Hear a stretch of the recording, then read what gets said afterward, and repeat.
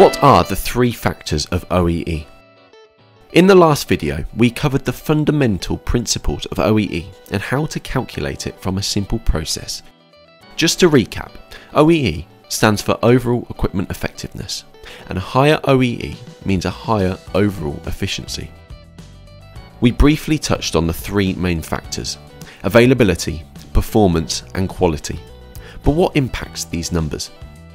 We will express all examples in units of time, as after all, we are calculating how effectively we have used the time available to us. Let's introduce you to the OEE staircase. In grey, at the bottom of the staircase, we start with our total time. This is the duration of the time that you wish to calculate your OEE for. Next up, the blue area represents any non-worked periods due to planned shutdowns, preventative maintenance or changeover and setup time. This is known as your planned downtime. These periods don't affect your OEE as they are planned.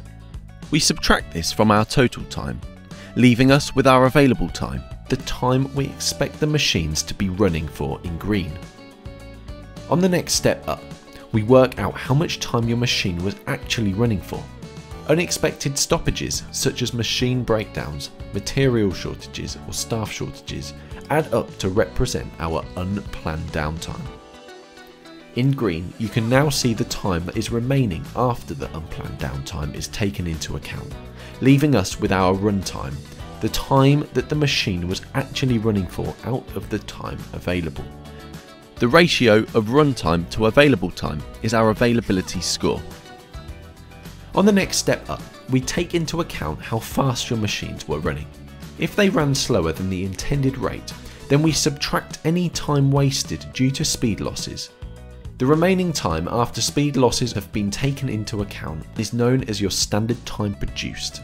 The ratio of standard time produced to runtime gives us our performance score. The last factor we need to consider is the quality rate.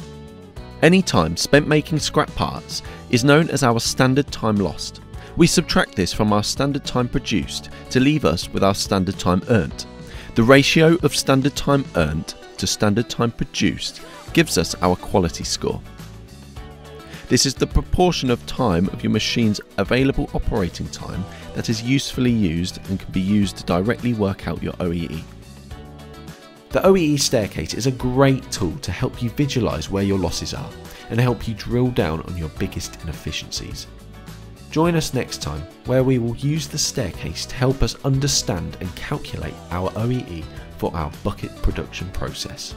Thank you for watching.